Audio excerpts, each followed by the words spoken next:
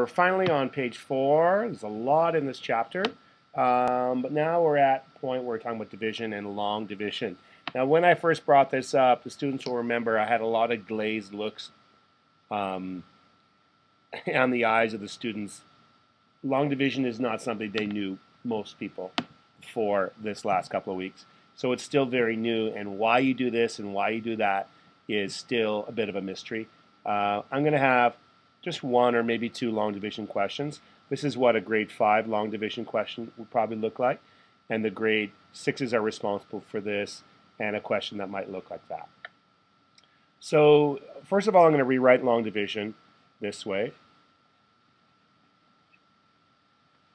And what we're really doing with long division is we are looking at different groups that we can remove from this 125. So 5 divided into 125. We're looking for how many groups of 5 are hidden in here.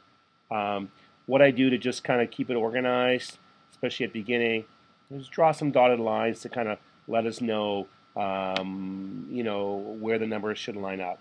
First thing I do is I find out how many groups of 5 will go into the first number. The first number is 1. How many even groups of 5 can I make with a 1? Well, the answer is none. So I go on to the next number. Now I'm looking at 12. How many even groups of 5 can I make in 12? How many groups of 5 are there? And there are 2 groups of 5. So the number of group goes on top. So there's 2 groups of 5, and 2 times 5 is 10. There's 10 groups.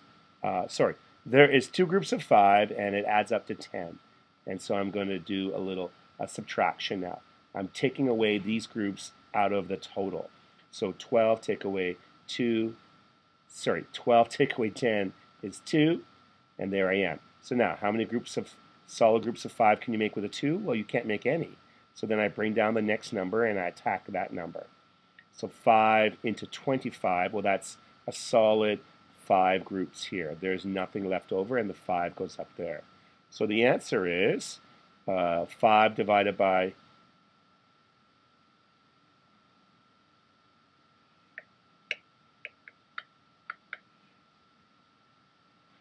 I just realized, boys and girls, this should really be the other way around. It's really 125 divided by 5 equals 5. Sorry about that. Equals 25. It really should be 492 divided by 12. My apologies in advance. I'll fix that in class. We start with the large number. We divided other groups into that. Okay, let's try this harder one. 12 into 492. Again, how many solid groups of 12 can I make with 4? None. How many groups are in 49? Well, I can go to 48. 48 will give me 4 groups of 12. 4 groups of 12, 4 times 12 is 48. So I can remove 4 groups here. Now, secretly, this is really in the tens column. So really, eventually, that's going to be 40 groups. But for now, let's just think of it as 4 groups. Now, I do the subtraction here, and I have a 1 that comes down. Again, I can't make a solid group with a 1. So I bring down the 2. Now I can make one more solid group, and that will be 41, remainder 0. All the questions on the test will have remainder 0, so it should be nice and easy. So 492 divided by 12 is 41, and 125 divided by 5 is 5. So sorry for that, boo-boo boys and girls and parents. We'll fix that in class. But that is what long division looks like. Finally, we're going to talk about order of operations.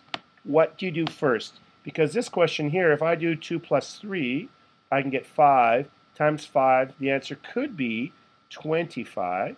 Or is it 3 times 5 is 15 plus 2 is 17? Depending on the order of operations, you're going to get 2 different numbers. An acronym to remember is BEDMAS, and B stands for brackets. So anything in brackets, you do first. Now the next is exponents. We don't do exponents, so we'll let that one ride.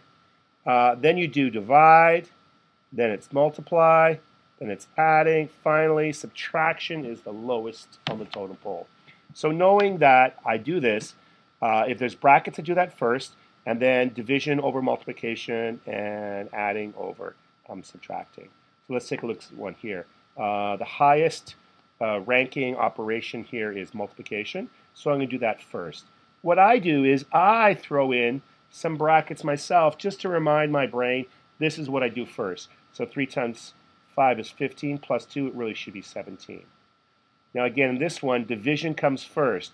So I'm going to bracket that off myself to say this is number 1, then do that. So 4 divided by 1 is 1.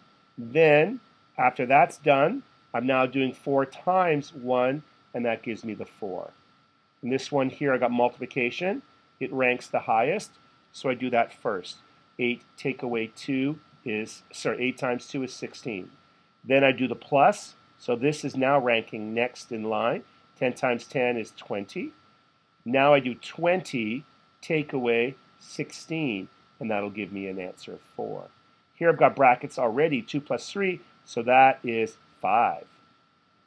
Then times 5 equals 25. This one here I do a division first, later I'll do a multiplication.